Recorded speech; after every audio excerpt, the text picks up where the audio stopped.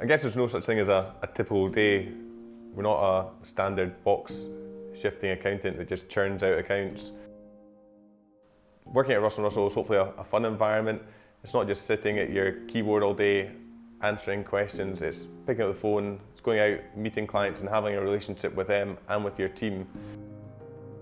Even before COVID, we had core hours of 10 till 3 just to give people flexibility. I myself have got young kids, so trying to get them out the door to nursery to then try and get in the office just was always a stress and a struggle. Now it's kind of work where you want. We try and ask the team to be in 2 days a week just because we think there's real value in that sort of social capital of spending time together and working with your teammates.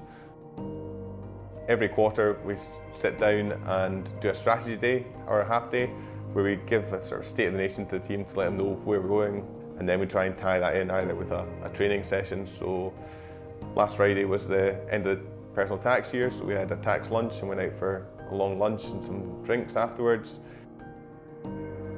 So work-life balance is something that everyone's considering and talking about, and it's something that we've tried to build into our day-to-day working. Try to be as understanding as possible when people choose when and where they want to work.